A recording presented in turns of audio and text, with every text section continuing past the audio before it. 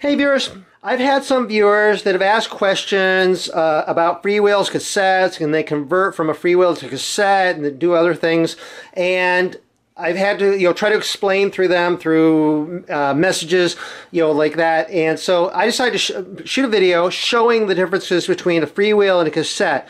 I mean, at a glance they look alike. They basically do the same thing. They freewheel in the one direction, they catch in the other, and so they drive like that. How they actually attach the hubs and everything like that is completely different.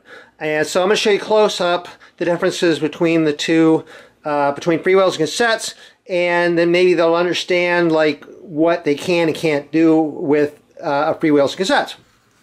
Okay, so here's an example of a Freewheel, and it actually screws onto the hub, and to remove it I'm going to need a tool, and the tools come in a variety of different flavors depending on the manufacturer of the Freewheel. This particular Freewheel uses this tool here, so there's little splines inside here, so the tool just fits in and I can unscrew this from the hub.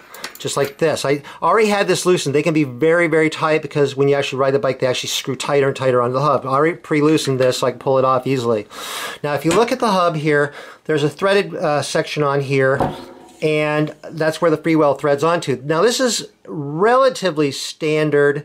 There's some slight variations maybe between English, French, and Italian type hubs, where the diameter, everything like that, but they're close enough that the Freewheels are generally interchangeable.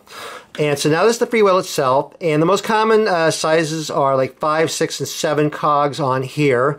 Old 10-speed bikes had the 5 cogs on there. Newer bikes have like the 7-speed Freewheels on here. Now the ratcheting mechanism is actually built into the Freewheel. So this is like this, it spins in one direction, but then kind of catches in there with the little pawls in there. So that's all built into the Freewheel. Now, just because this stuff in here is relatively standard doesn't mean you can just take a 5-speed Freewheel off and install a 7-speed Freewheel, because the hub diameter, the hub width is actually different between the two. On like road bikes, a 5-speed hub is going to be about 120 millimeters wide.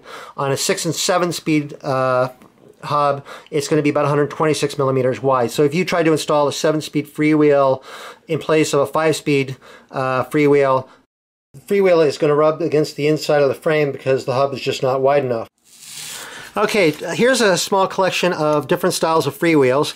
So to identify whether you have a Freewheel or not, you kind of like look down there, there's like a little recessed area, and so like you want to see whether there's an area for the tool to attach to. And so this is the Freewheel I took off the wheel, and it's got the splines down in here. And so this one, it's also got splines. They're like a smaller splines in there. This is an old French Freewheel, and so it's got like a larger opening there, but it still has the splines there. Now this is a different style. See, it's got notches here, and so the tool like this actually attaches into these notches here to unscrew this from the wheel. And then there's also some other ones that have like 4 notches in there, so a tool like this would fit down in there to unscrew that.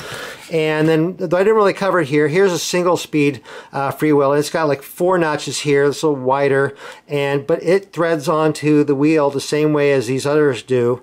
So anyway, this is kind of like maybe giving you an idea of what to look for to see if you have a Freewheel or not. Okay, so now this is an example of a cassette. It's a Shimano Hyperglide cassette, which is one of the most common cassettes you find around today. And it's got like little splines in here, but the cassette does not actually screw onto the wheel like the Freewheel does. It's held on by a lock ring. So I can remove this lock ring, which I already had loosened. And so I pulled this off, and it threads on there. And I can pull the cassette off. And the cassette is actually just a collection of cogs that fits onto this part here, which is called the freehub. There's no ratcheting mechanism inside the cassette. The ratcheting mechanism is in this part called the freehub. And then this is attached to the wheel. Now, cassettes commonly come in sizes from like 7 cogs up to, I think, currently about 11 cogs. If you have like a 7-speed wheel on the back, it's possible you have a Freewheel, it's possible you have a cassette. So if you look to see, does it have a lock ring on there, If it has a lock ring, then it's probably a modern cassette. If it has like what I showed you before, like kind of the recessed little splines like that, then it's probably a freewheel. There's like another variation called Uniglide, which was a cassette, but actually was held on, instead of having a lock ring, it actually was held on by the smallest cog, which screwed on there. And those are not really common anymore. The parts are hard to find. And they're not really compatible with modern cassettes. And so before people ask, there is just no way to install a free hub to hold a cassette onto a hub designed for a freewheel. It's just not going to happen. So that is pretty much what the difference between a freewheel and a cassette is. So there's really no way to take like a modern cassette with like 10 speeds and install it on a hub designed for a freewheel. So if you want to convert, you pretty much have to replace the wheel or rebuild the wheel with a new hub.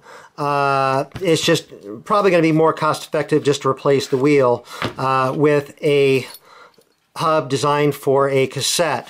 So anyway, I hope you found this useful or interesting. If you did, please click like on my video. I always appreciate getting likes on my videos. It helps me out. If you're not subscribed to my channel, click the big subscribe button and you'll see new videos that come out. I'm always coming out with new videos. And I'm also over on Facebook, RJ the Bike Guy. Go over there to like my page and I post a lot of stuff over there too. Anyway, thank you very much for watching.